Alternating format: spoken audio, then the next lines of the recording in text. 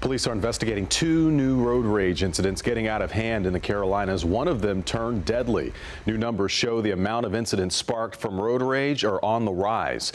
NBC Charlotte's Rachel Brown live tonight with what law enforcement says you should do and not do. Rachel?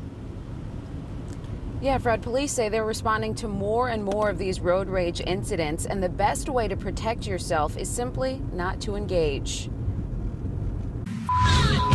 Violent road rage on the rise. He picks his gun up, waves it like that, and then points it at my face. A 72-year-old Charlotte man charged Wednesday. Police say he waved a pistol at a guy on I-77, the two repeatedly cutting each other off. And down near Charleston, a 49-year-old shot and killed when things got heated on Highway 52. Do you worry about road rage when you get in the car? Yes, sometimes. I worry about it each and every day, especially as the population in Charlotte increases. Right now, a 1-year-old child in Houston is recovering. Police say the child was shot following a road rage incident. The other party isn't concerned as to whether or not there are children in the car. They're angry, they don't know how to manage their anger, and then they just react. But in most cases, police say there are actions you can take to protect yourself and your family if another driver acts aggressively.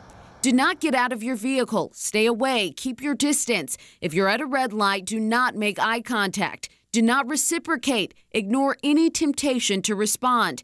And if you're being followed, call police or drive to the nearest police station. I don't have road rage, and if they have road rage with me, that's too bad for them.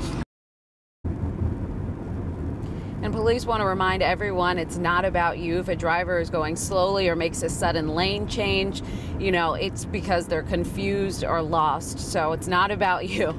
Reporting live in Charlotte, Rachel Brown, NBC Charlotte. All right, got to be careful out there, Rachel. Thank you.